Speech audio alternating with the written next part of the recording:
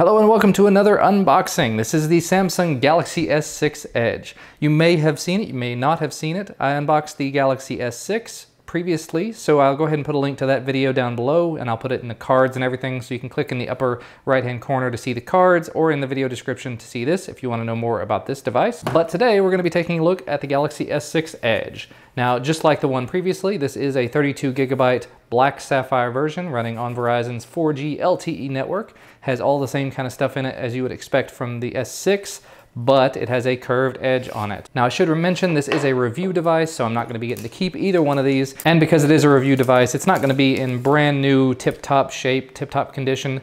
But looking at it, it looks like it's in excellent condition. So you get the phone in this case, you get lots and lots of documentation, you get a little SIM removal tool, you get the power brick, which just like the previous one is 9 volts at 1.67 amps or 5 volts at 2 amps, as well as a micro USB cable and the strange pair of headphones that I'm just absolutely never going to try out because I do not like that kind of tip. It won't stay in my ear. But as you do, let me go ahead and start this little guy up. Before we do, of course, let's just take a little look around the device. It does have that same, they call it black sapphire. It's sort of a really dark blue color. I really like that color. And the edges on these, of course, are rounded, so you get a little more screen overlapping and a much smaller bezel. Let's just do a little quick compare here. Yeah, the bezel on the Edge versus the bezel on the S6. Much smaller. They do look very similar other than that, especially when you look at them just straight from the back, except of course one says S6 and one says S6 Edge. They do both still have that big Verizon branding on them. And this one does still have the large camera bump as well as the little heart rate sensor and LED flash. And just like the other one, this one has a bit of plastic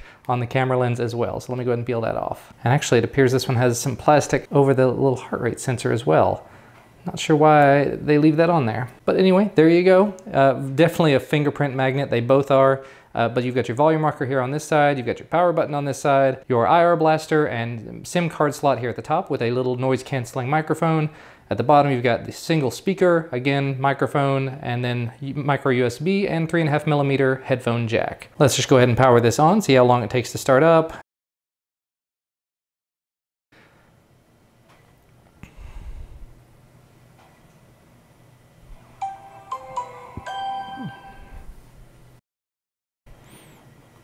And again, Verizon branding here on the startup. You would expect that though. And just like the S6, this did not take very long at all to start up. This one in particular came with 55% battery. The other one I think had 40-something%. But yeah, let's just double check just for the sake of argument. About the phone, of course you've got Android 502 there. And there's your little lollipop. Let's see if I do any better this time. If you're watching these videos in rapid succession, you're gonna be disappointed. There you go, there's my fail. I don't know, this is harder than Flappy Birds as far as I'm concerned. No, I got a 1. Anyway, so yeah, there's your little animation. I will say, first glance at this, I find it interesting, the way the screen kind of goes over the edge. I don't know if this is something I'm actually gonna be using. I think there's a place you can swipe in up here, yeah, and you get your most commonly contacted people.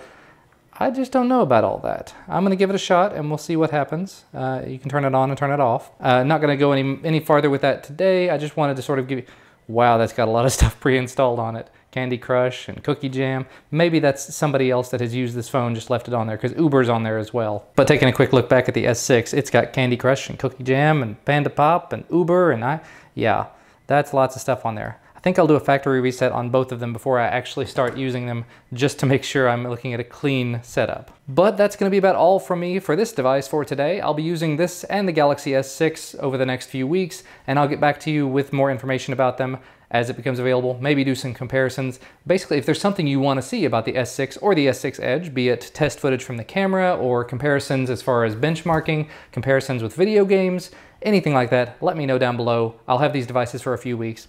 But as always, remember, if you like this video, hit that like button down below the video. I definitely appreciate it, and subscribe to receive more videos when they become available. Thanks so much for watching though, and I will see you next time.